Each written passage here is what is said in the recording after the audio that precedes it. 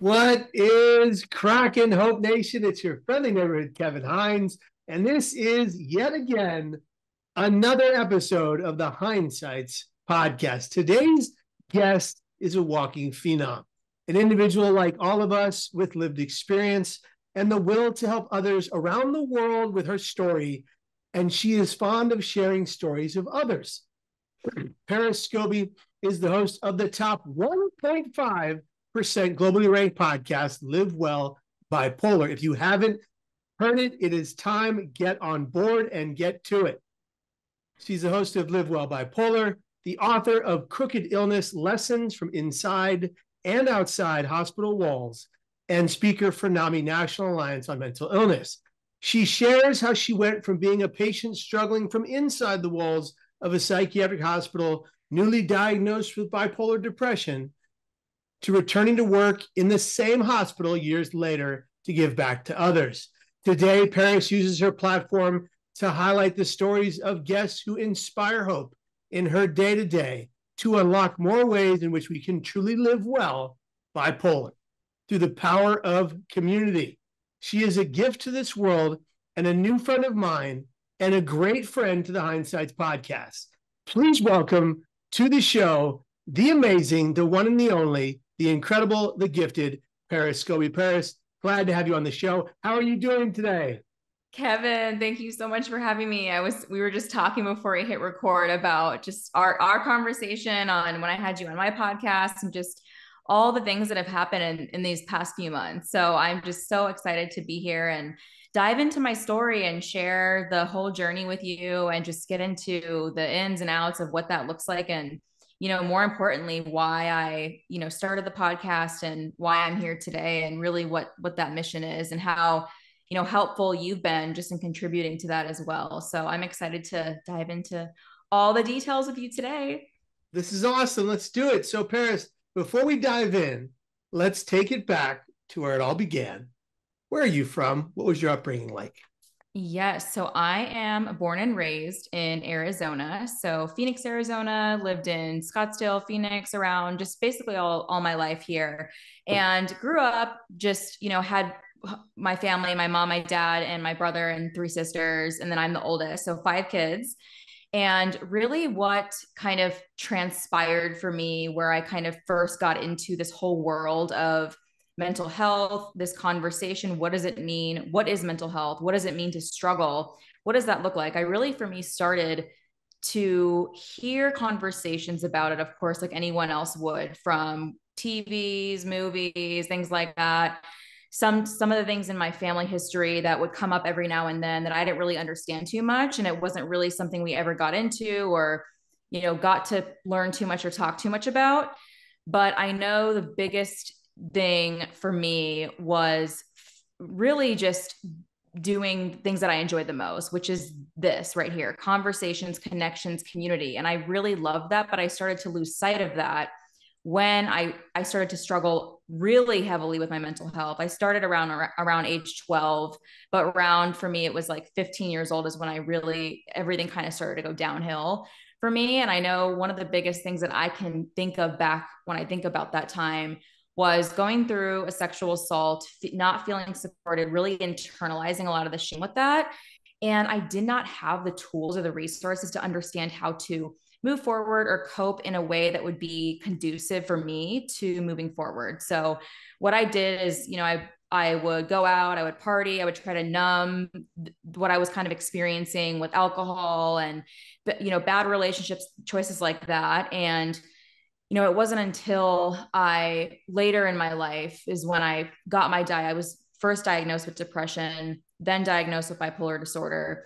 But I've struggled with, it started with the intrusive thoughts, negative self-talk, suicidal ideation, suicide attempts, self-harm, body image. And just, I feel like it was all of this stuff wrapped up into one big ball that just kept spiraling down further and further. And I just did not have any awareness into what was really happening. I was just trying to run away from it, is really what I was doing for a number of years. How did you feel? Can you break down how you felt your life changed after receiving the diagnosis and during your hospitalization? What was the impetus to the diagnosis, and then how did you feel during the hospitalization? Yeah. So for me, I was first diagnosed with depression at 16, and I wasn't diagnosed with bipolar 1 disorder until I was 19. And that's when I was hospitalized.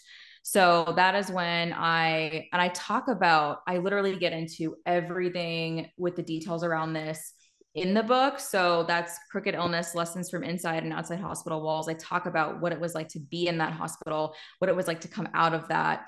But I did not have a good experience. I know, and I know a big part of that was I was involuntary. I didn't walk in and, check myself in anywhere. I was taken there, transported to an urgent psychiatric center first, where I spent a couple days. Then they transported me to the hospital. And then I was diagnosed with SMI, bipolar 1 disorder, court ordered treatment, and SMIs, serious mental illness. And I know I really struggled in the hospital because I felt like I was just seeing everyone, in such heightened states of crisis. And I remember just almost feeling everyone's emotions and everyone's feelings at the same exact time. So it was very hard for me. I kept remember being told repeatedly, sit down in your chair, just sit down. We're going to, take you, transport whatever's going on. And I just kept hearing people screaming, crying, hearing people next to me saying, I just got my child taken away from me. I don't know what's going on. I'm here. Everyone was just in such a state of heightened crisis, going through chaos. And I know for me, I felt afraid. I felt scared. I felt like I wanted to reach out and, have that relationship, talk with my dad, who was always, is one of the closest people that always been in my life. I feel like he's always someone who can help, calm me down and kind of walk me through things when there is no logical explanation. But for me, the hospitalization, I know wasn't helpful, just because I feel like I left there and I didn't have any tools. I remember asking one of the people working in there, they would come over and say, okay, it was like a checkbox. Like, did you take your meds today? Yes. Did you eat today? All these questions. And I feel like I was like, I've been here for 2 weeks, and it felt like I thought I was there for a year. You completely lose track of time. And that was the first time I've ever been in psychosis. I've ever experienced that before, was that one time for that hospitalization. But I know coming out of it, that was the hardest part, adjusting to being home. I was very paranoid because of the lack of sleep. I would only get like 3 to 4 hours, probably a night if I was lucky. And I just felt like I was told, okay, you need to go to this clinic, you need to take your medication, you can't say no to things. And I remember there was a medication they put me on in the hospital that I couldn't open my hands, I couldn't walk straight, I couldn't stand up, I could barely breathe. And I remember I said I didn't want to take that medicine. And I remember I was in front of the judge, because it was a court ordered treatment, you have to go and they'll evaluate you and say you can leave.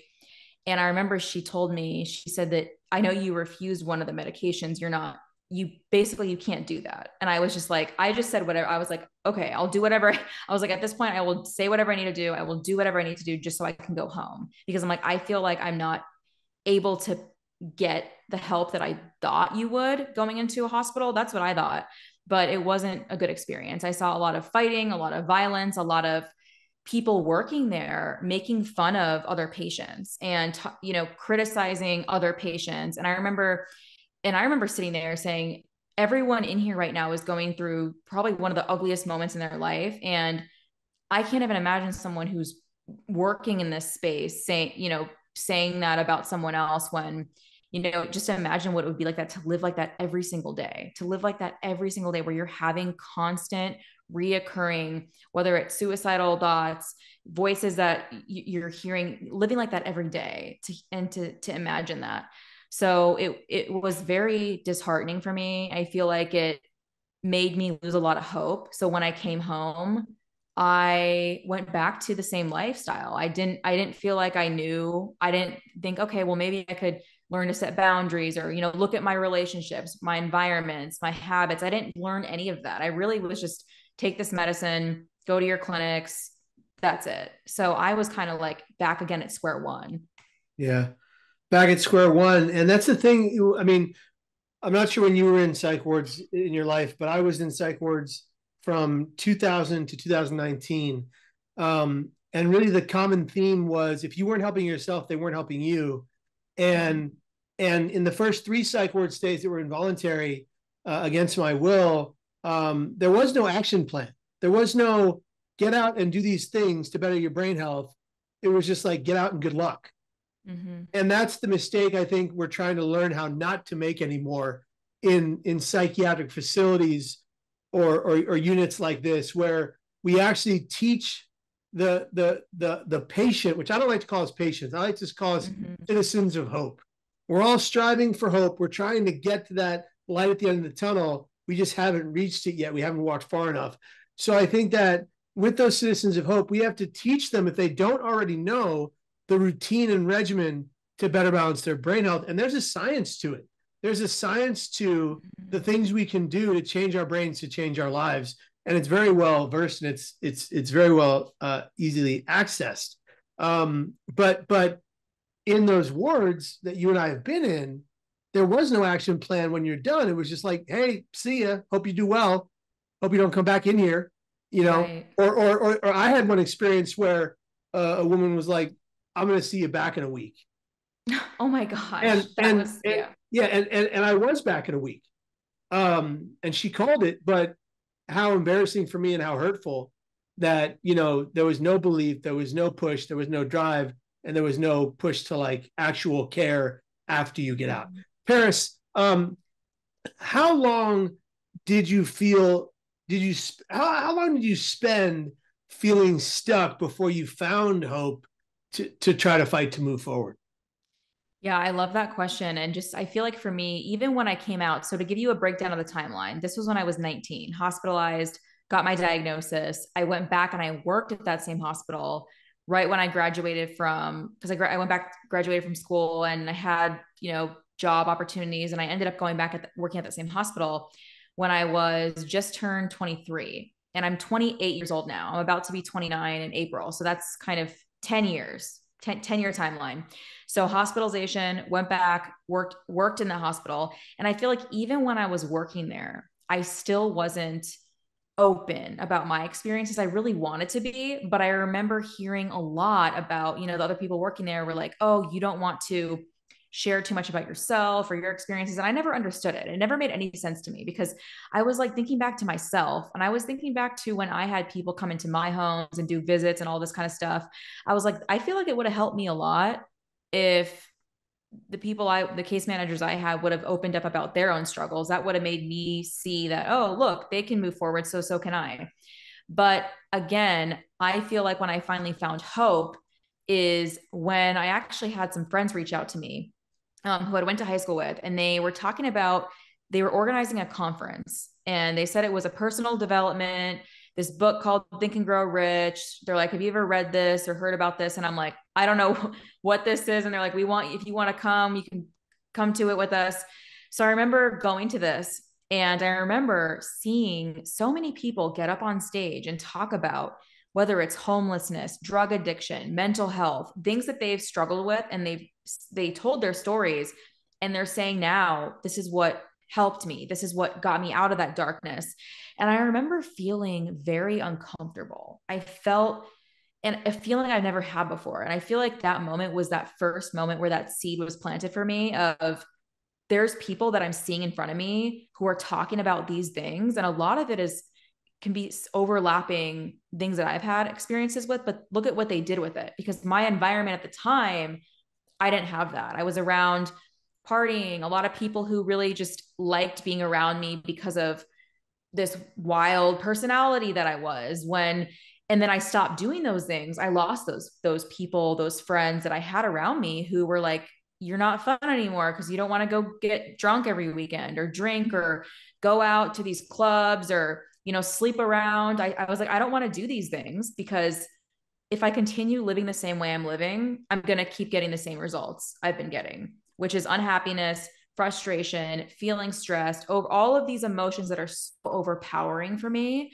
And that moment of hope was sitting in that room at that conference and hearing these stories, because that's when I said, I want to get back to the things that I used to do. I used to read, I used to like listening to stories, and I used to do things that fueled my body and my mind. And I started doing those again. And I started saying, let me just get a full picture and do a full breakdown of what are my habits? What environments do I spend time in? What are my relationships? What are my problems? What am I constantly stuck on? So I wrote it out so I could see it all. And that was my first step into awareness of, wow, I really can control certain things. I can't go back to the past. I can't alter, the abusive relationships I spent a lot of time in, getting into a lot of pain from that. And, a big part of it too was my relationship with my mom, being able to heal that relationship to have what we have today, where remember, I literally saw her last night and gave her birthday card because we got to catch up and be together. And she just thanked me. She's like, you always write such nice and thoughtful things, and it's so meaningful. But we really didn't have a relationship for a very long time. And that always really, really, really hurt me.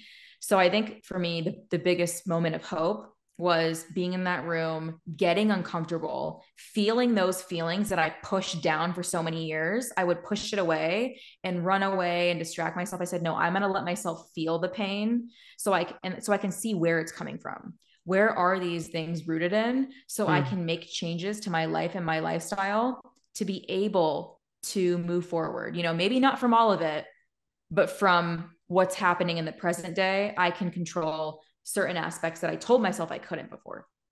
Wow. So clear-minded that you went back and you had these 10 years to prioritize your mental health and prioritize your life and your existence. Incredible. What was the catalyst to starting your podcast? Tell us all about it. Yes. So I started it 4 years ago now. So I remember it's pretty funny actually. So I remember I was actually at my parents' house and I was walking around, and I was the very first episode. I was talking about our relationship between our physical health and our mental health. And you can literally hear rocks in the background. I didn't know what I was doing. I literally I found an app. I said, I'm going to start, I did a couple videos prior, a little bit, talking about my experience with therapy and my diagnosis, but I said, I want to really make this a thing where I'm not going to be afraid anymore. I said, I don't care, what happens. I'm going to tell the story, and I want to share other people's stories. So the catalyst for starting it was getting rid of that fear and that shame that I let live inside of me for so long, that I said, I can't share this, or I can't talk about this because I'm going to lose friends. I'm going to be judged. I've had all those things happen already. So I said, what's the worst that can happen? And I said, I started to think instead about, who am I hurting by keeping this inside of me and not sharing it? Who am I taking away from? Who needs the impact? And that's really something that I talked about with you, that you continuously teach me, is the power our stories hold when we're sitting there and we're thinking, I don't know if this is going to do anything, or what is speaking about this going to do for someone.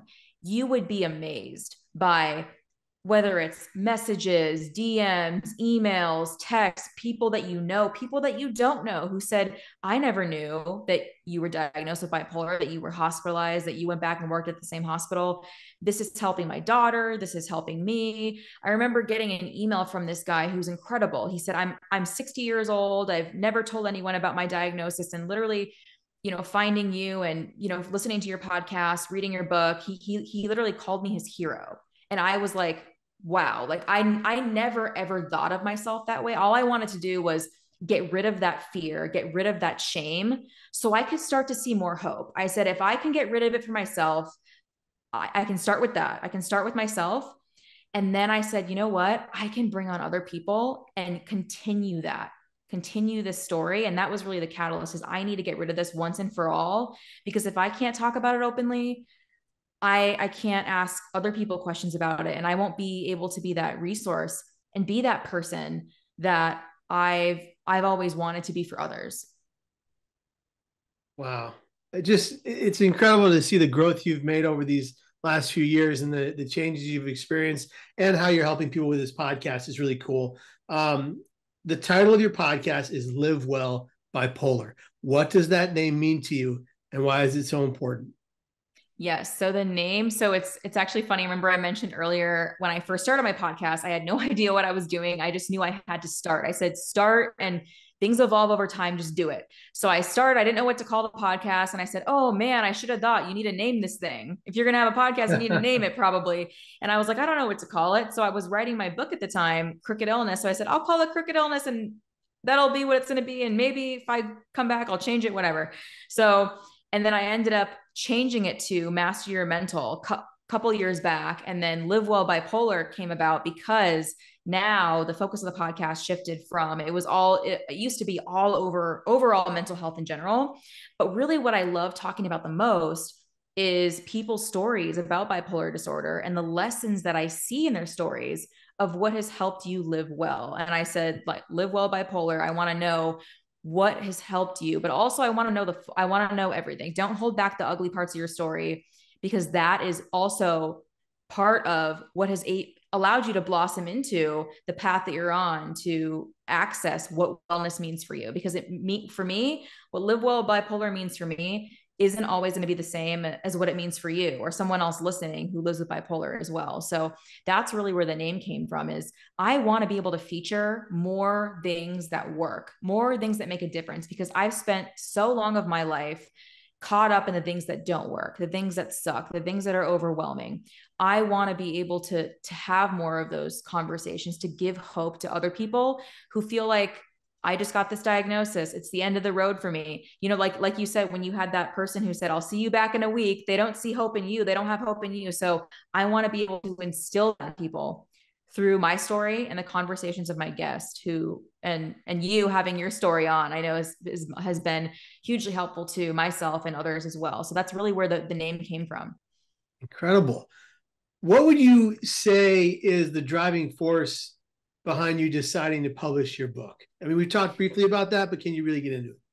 Yeah. So the driving force for me is I actually never intended to publish my book or share my story in that way. I remember I was starting the podcast. I didn't know what to call it. I said, I'll call it Crooked Illness because that was the name of my story. And to me, crooked illness means oftentimes when we're struggling so severely with our mental health, we cannot see the ways in which we are being crooked to our own selves, the ways in which we're being unfair to our own selves, but also to the world around us, the ways in which we're hurting others around us because we're so paralyzed by that pain that's so excruciating. That's where that name came from. And the book, I was actually able to publish my story. I remember with the podcast, I spent so much time interviewing so many people who've written books, and I've read their stories and I've learned about their experiences. And I remember every conversation I would have on the podcast, I'd have someone come on, and it started to become this common theme of they'd ask me, well, tell me more about you. And I would never want to talk about myself. I would always be like, no,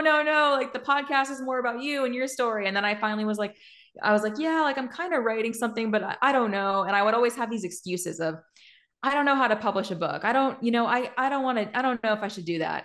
And it goes back to our environment. When you get around enough people who see the value in you and your story and your life, and they've done the thing already that you're trying to do, you're kind of not sure of. I feel like that's really what gave me the encouragement and the motivation to make it happen. I remember saying, I don't know how to do any of this. And it was like people connecting me like, hey, I have this great editor or this cover designer. And it was all those excuses that we have, right? Just flooded away because I do know how to do it now. I do know how to make this happen. And because there was that little voice in me that still was echoing of, I didn't fully recognize the value in my own story. I kept downplaying it. I kept, doing this thing where it was invalidating my own experiences and my own traumas. And I would do it a lot. And I feel like that the catalyst for publishing my book was, again, stepping out of my comfort zone, starting with myself, getting over that fear, getting over that feeling inside of myself of, I can't talk about these things, and then doing it continuously by sharing people's stories, and then them turning around and telling me, you need to share your story. Because I would tell a little bit about it to them. And I would always do that. I'd always be like, no, like, I don't want to talk about it too much. But I feel like when it goes back to your environment, when you're around enough people who start to see the value in you and your story in your life, and they push you out of your comfort zone, you end up becoming that person that all those people who came before you, you're now one of those people to help people on that path. Those people make you a better person, and you always want to be better. You want to do better, be better. make things better for other people. In your experience, Paris, what misconceptions about bipolar depression would you like to dispel right here on this podcast? Yeah. So the misconceptions I have had is one of the biggest ones I've seen is that people with bipolar can't, I know for me, I think about it is the lies. What are the lies that bipolar has told you? And one of the biggest ones is that for me, I will never be able to have a loving and fulfilling relationship because I told myself, I'm like, no one's going to want to stay with me because I've had many relationships where I would open up about my hospitalization, my diagnosis, and it was used against me or made to, I'm going to tell my family about this or I'm going to tell everyone about this, and it was very damaging. So I was like, wow, like I'm never going to be able to have this, I'm never going to be able to to have a family one day, and I'm never going to be able to have stability in any kind of job, career, anything, because I've gone through so many, getting fired, quitting different jobs, all stuff like this. I've had so many struggles with it. And I feel like a big misconception often comes from people who don't know a lot about bipolar. They might know things about bipolar from what they see on TV. I remember literally last night talking to someone about this because one of the topics came up about, Kanye West, or he's so out of control, or he's such a wild card, or the bipolar thing. And we often see, people in their worst moments with bipolar disorder. And we always think these people can't do these things. And I've heard it a lot. And one of those biggest misconceptions that I want to dispel is everyone is so unique and has gone through such different experiences and stories and moments that you really need to consider the person instead of just masking it. Everyone with bipolar is put into this box. We're all in this box exactly the same. We're violent, we're aggressive, we're, dangerous. All of these things that I've heard, and I've heard it from a young age. I remember being very young, and I tell the story a little bit in my book, but being at a sleepover and hearing someone say, oh, my uncle is bipolar disorder. And, one time he was chasing, someone around the house with a knife, and then he was like happy. And that's how bipolar is. And I was like, oh, wow, that's how bipolar is. And I remember I had a family member of mine who has bipolar disorder. And I remember thinking, this person's not like that. So it just made me sad and mad at the same time that these things were just being cast out, because I'm like, this is exactly why people who are diagnosed with bipolar disorder do not want to talk about it. Because then I've seen that a lot on the podcast. People will tell me initially they didn't talk about it for a while because they did maybe here or there, and they got these reactions back. So that's some of the misconceptions that I want to break down, is just because someone has bipolar disorder, it doesn't automatically mean you put them in a bucket of they're dangerous, they're violent, they can't have a successful relationship, career, whatever it is. That's not the case. And that's not true. You're married, you have a wonderful relationship. I have bipolar disorder. I'm married. My wife is amazing. And we make it work just like any other couple in the world would. We just have a condition that we have to treat, take care of, and manage. Very, very important points to make. Can you share, Paris, your experience managing triggers that arise, or sensitive things that hit you, that affect you, remind you of traumatic situations, traumatic days, moments, years? Can you kind of break that down? Yeah. So some of the biggest triggers for me, and oftentimes too, there's things that I learn continuously. Like I remember through all the years of doing this work, I thought for me, going back to therapy, doing the work to heal a lot of the biggest pain points for me, I didn't think that these things would ever resurface. I didn't think certain things would ever come back. I was like, well, I have a routine now. I'm doing this stuff, but they do come back.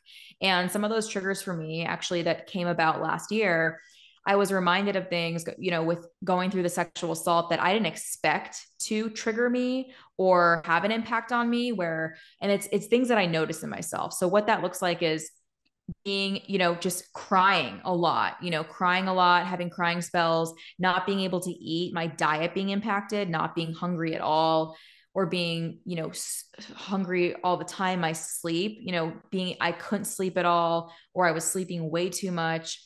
My triggers look like also isolating and not wanting to be around people, people inviting me to things and I just want to be alone, pushing myself out, pushing myself away. And really just for me, a lot of that stems around the way I speak to myself, being very negative, being very hard on myself for feeling these things. And really for me, what helps me the most with dealing with these things and they're always going to come up. That's something I learned that I really didn't think would happen. I said, wow, I went back and I addressed the roots of these traumas, and I've gotten to, seeing my behaviors that were damaging, but I didn't think that they could ever resurface where I'd feel the same feelings again. And that's something that I want to give a message to people is you will have moments that surprise you. You will have things come up. And, a big thing for me was, like the recent passing of my grandma, going through that. So taking the time off for that and not feeling bad about it, not being hard on myself for it. And again, another trigger too that I've been dealing with recently was going through some gut health, stomach issues, having some procedures done for that. And again, being very hard on myself. Why is this happening to me? I'm so healthy, all these things. But again, it goes back to my support network. That's been incredibly helpful. But my triggers, and I want to leave that message too, is everyone's triggers are different. They can be similar kind of things that come up or arise, but there's different things that can be very damaging for people or set people off in ways that won't, maybe it doesn't bother me, but it bothers someone else who has bipolar disorder. So for me, it looks like isolating, crying, changing in my diet, not wanting to be around people, and just having those really overpowering thoughts that, and then again, even the suicidal thoughts still can resurface no matter how much work you do. So I think it's always important to know what those look like. What do my triggers even look like? So that's part of the process, is getting clear on that.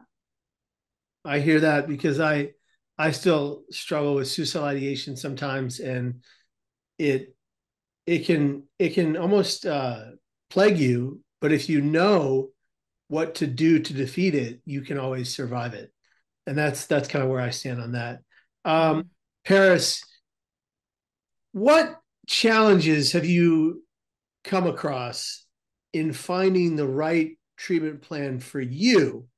And what advice would you give to others trying to navigate finding the right treatment plan for them?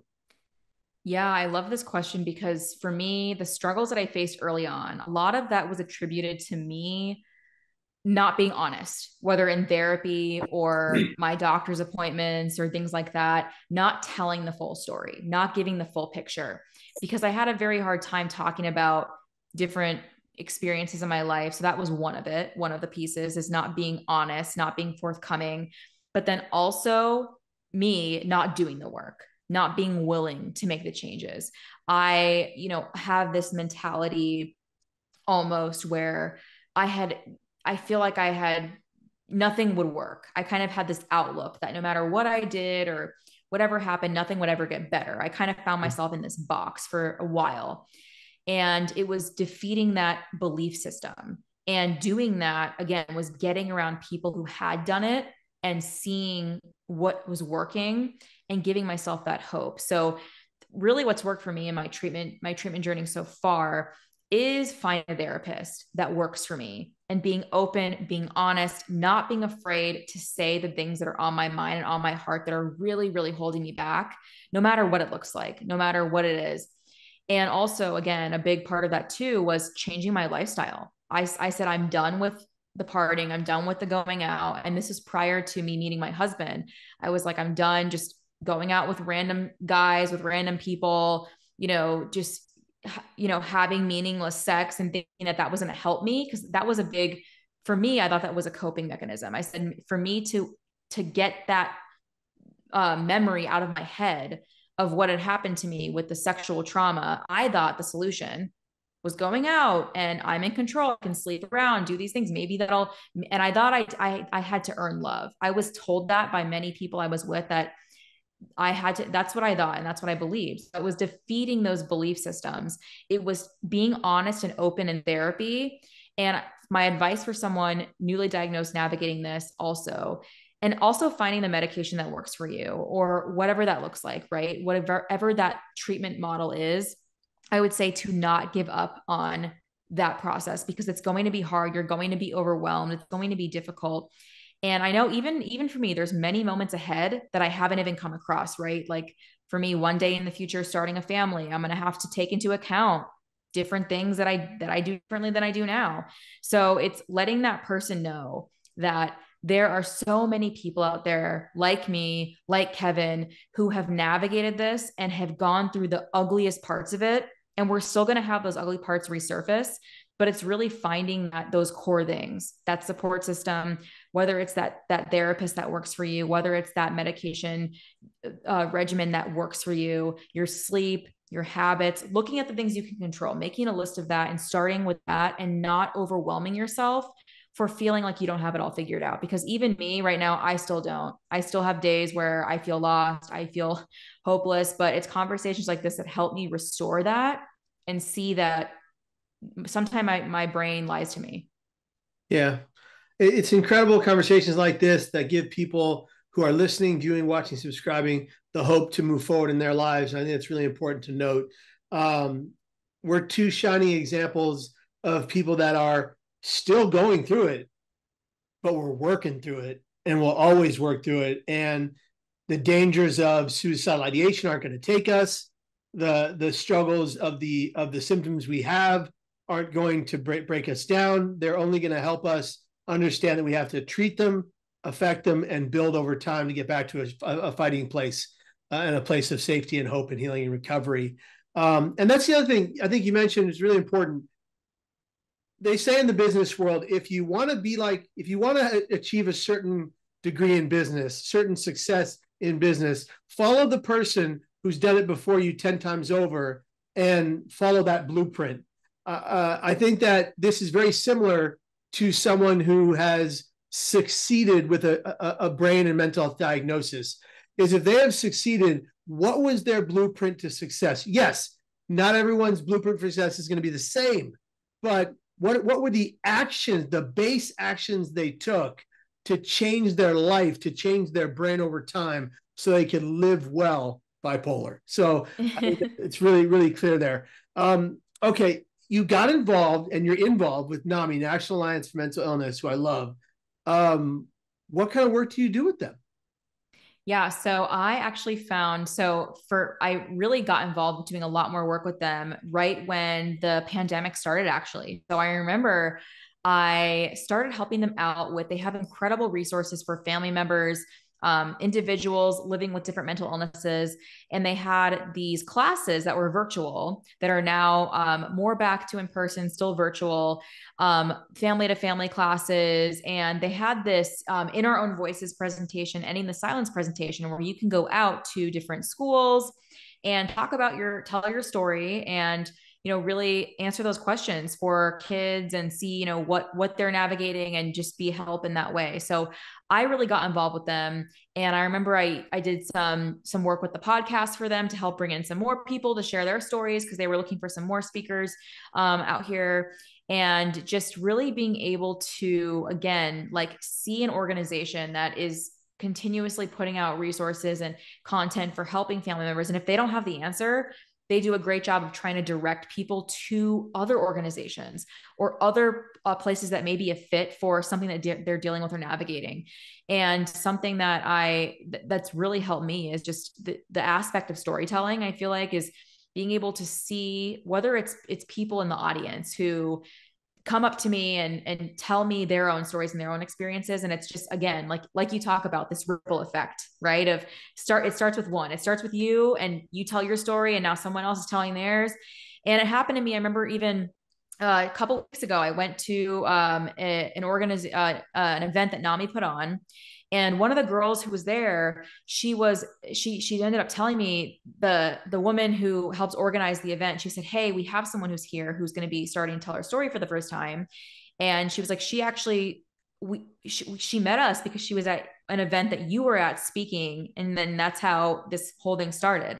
And I remember talking to her after, and I was like, wow, like, I wish I had you when I was your age. Like, you're so young. And it's just such a beautiful thing to see someone who's, 17 years old, about to be 18 and wanting to tell their story and share their experiences. And I'm like, I was not like that at that, at that age. And I said, this is incredible. And I said, it's all because, and not necessarily, I think maybe I played a role in that, her seeing me share my experiences, but that's what it was for me, is me seeing other people share their experiences is what got me to share mine. So I want to just continue to share, to do that with the work I do with NAMI, but then also with the podcast, is opening up that stage for other people who have experiences living with bipolar, or you do work in the field with people who have a diagnosis. I want to hear from you. And that's really what I like to do, is share more resources, share more of what works. And that's really what NAMI has helped me see. And it's been an incredible resource. And I know it's been an amazing blessing to my life and the lives of so many. Oh, boom. So good. So for those of you listening and not viewing, that was a mind blown situation. So Paris, I really think you're hitting the nail on the head with everything you're saying. You're letting us know that when we show other people we can do it, they sit there, they sit back, and they go, I can do it. If Paris can do it, I can do it. If Kevin can do it, I can do it. Since you publicly shared your story living with bipolar, what has been something that has happened that you didn't see coming as a result of sharing? Yeah. So something I did not see coming as a result of sharing is literally what you just said, where people say, because Paris can do it, I can do it. I did not expect that at all. I don't know why. I didn't think that people would be sending emails, text messages, or DMs or whatever it is, sharing this and saying, wow, like, whether it's an episode or your book, or, I saw this talk you did with NAMI.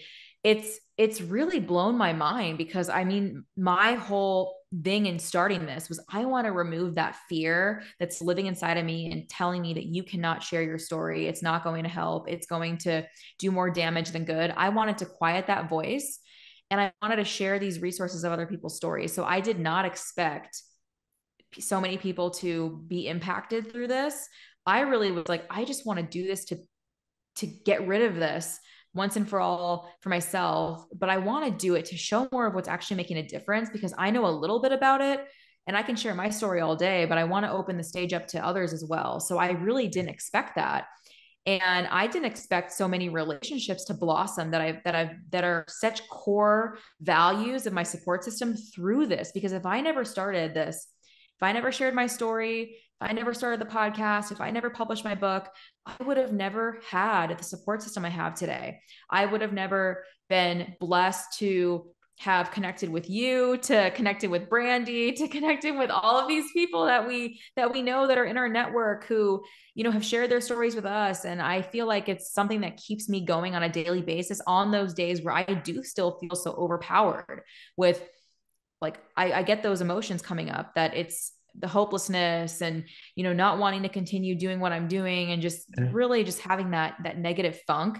But I didn't expect so many people to be impacted the way that they have, and to see that they're saying, you're my hero, you're changing my life, you're helping my daughter, you're helping my son.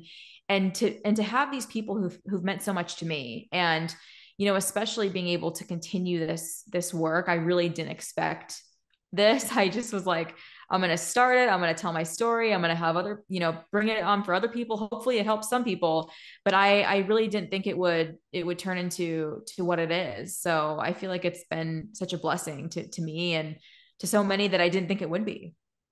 Incredible. Shout out Brandy Benson, by the way.